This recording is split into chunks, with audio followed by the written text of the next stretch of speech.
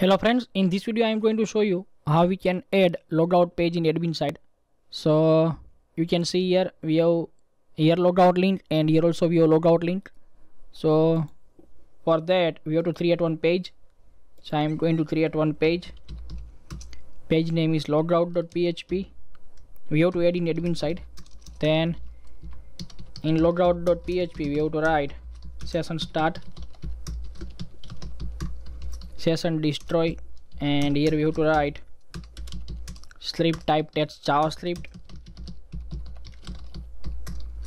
window.location, index.php. Index is our login page. Now in header you can find log, so we will get at two places. So here this is the first place. Here I am going to call logout.php, and here also logout. So here I am going to call logout.php, and we do not require these things, so I am going to remove it.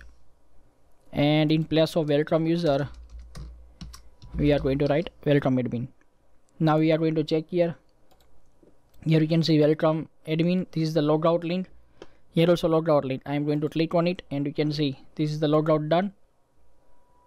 Now if I am going to refresh it, it should not be open, so we have to check what happened, why it is open. Session start, session destroy, and this page is purchase underscore report, so we have to open this purchase report page. Yeah, we forgot to add here link, so let me copy this link and we have to paste here, and we have to check at every page. It should be added in each and every page. So let me check.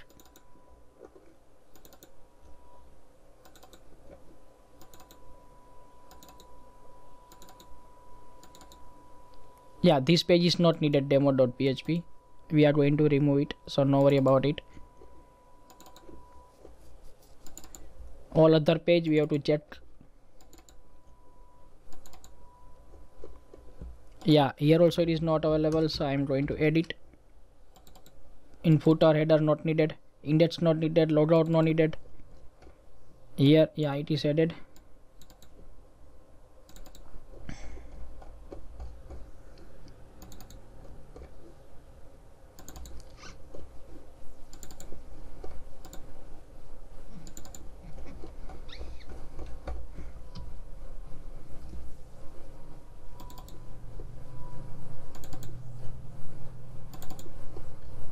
Yeah, it is added in all the pages. Now I am going to refresh here and you can see now you cannot open that page without login.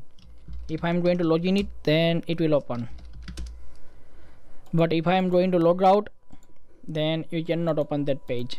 In demo page right now we are not added that, that's why it is opening, but other pages are not opening. So this way you can add logout link in admin side. Now we are going to start user side.